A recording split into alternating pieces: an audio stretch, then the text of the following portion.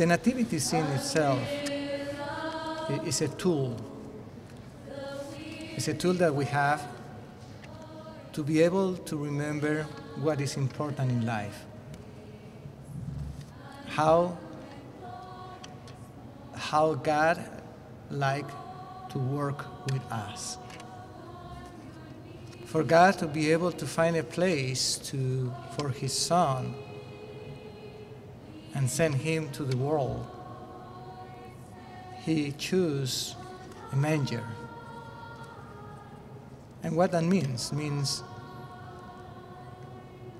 the way in which we need to prepare ourselves to welcome Him. Not a fancy place, expensive place. Is the human hearts who need to welcome Him. Teachers always need to have help to teach the children math, science, and all of that. They need to use tools that the children can understand better and learn better and easier. For us in our faith, it's a way that the nativity scene become a tool of faith, that through that we can remember always that if we like to have room for Jesus, we need to become like a little manger. It's a space, it's an opening in which grace transforms everything, love transforms everything. It's very interesting to see that was an empty, dark, cold place. But with the presence of the Lord, things change. And a place in which nobody put attention before because it was outside of the city, was called away, become a center of attraction, a way in which people make pilgrimage to see what happened there. When we see the nativity scenes in our own homes, in our own churches, in public spaces, it's not only to see that, it's to remember the challenge that they have for us.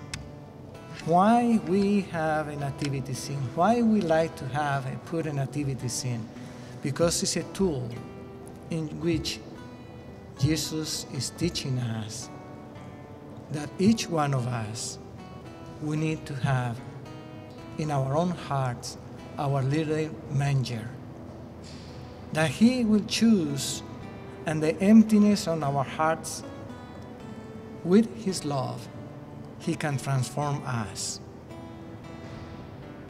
and make of us a place in which we are able to touch with love the people who are empty of love. We prepare nativity scenes. We prepare Christmas trees. We put flowers. We put this and put that to be able to celebrate Christmas. But the best preparation is looking the little tiny manger, Christmas scene, and to think, is my heart like that little place in Bethlehem? Is my place, my heart, that place that Jesus is looking to come and transform? If we like to talk to each other, if we like to be open for a conversation, if we are looking to be close to each other, if we are all open to see the beauty of the other person, the challenge is right there. First, to let Jesus see us. Let Him to love us. And when we know and we have that experience of love, we are open to the lives of the people who are around us. The Pope talked, and he mentioned a lot, Pope Francis, the peripheria, the people who are living outside of the cities. But our mission in Christmas is going to the peripheries of the hearts of the people who are empty of love. How we become a Christmas gift of love to the ones who are needing that love, and make a transformation in love. When Jesus came, nobody knew about Bethlehem, the manger there. There were very few people after that, and that is what happened today. We are here, very few people. It's a mystery. Nothing starts big. Everything begins with a little tiny seed of love. And how that love transforms our hearts is our challenge, in which we need to have the beautiful humility and opening of the manger in Bethlehem, that the love of Jesus can transform us. In that way, we can become a gift of love for the ones who are living in the peripheries of the lack of love, hope, and all of that. We are called to make a difference.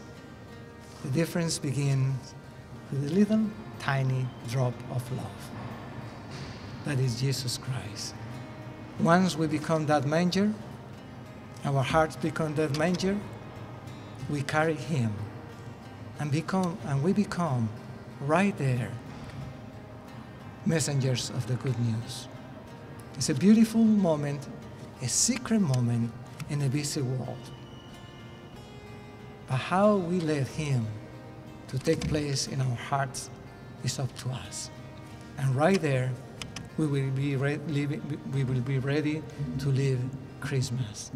It's not only there, it's beautiful, but how we make each one of us, our own hearts, that little manger in which Jesus is looking to take place and love us.